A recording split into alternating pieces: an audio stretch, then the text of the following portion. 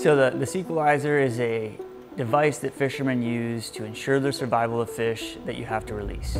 So if they're undersized or out of season or just generally not your target species, and they're also bottom-dwelling fish, so they have a swim bladder in them, when you catch them, they're often bloated.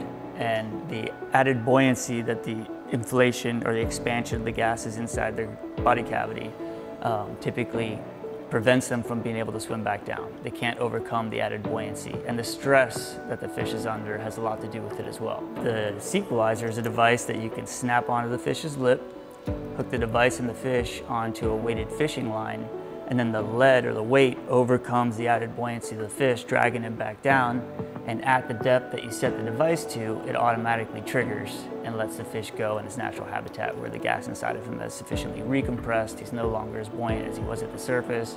The stress on the fish has been relieved, and their odds of survival are much higher. Barotrauma has been an issue that we've all been exposed to. No one likes to see the fish floating behind the boat after you catch them. Puncturing the internal organs with a hypodermic needle never seemed like a really great idea, but there wasn't much else out there in terms of a solution to the problem. We realized that a non-invasive solution to the barotrauma issue was going to be more conducive to their survival.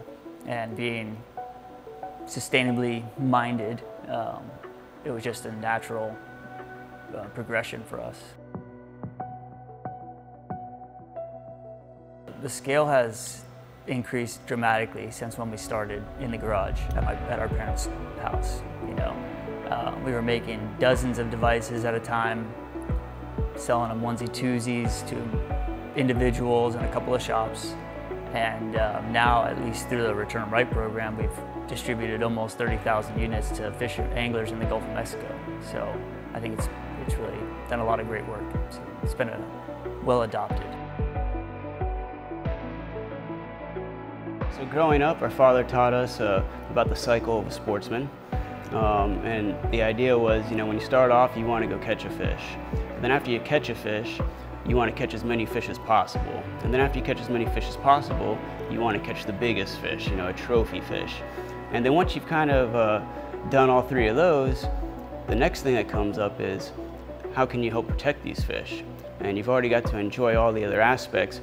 So learning the conservation side is just the final progression of the sportsman cycle, and it's kind of where we've fallen into after our lives at sea.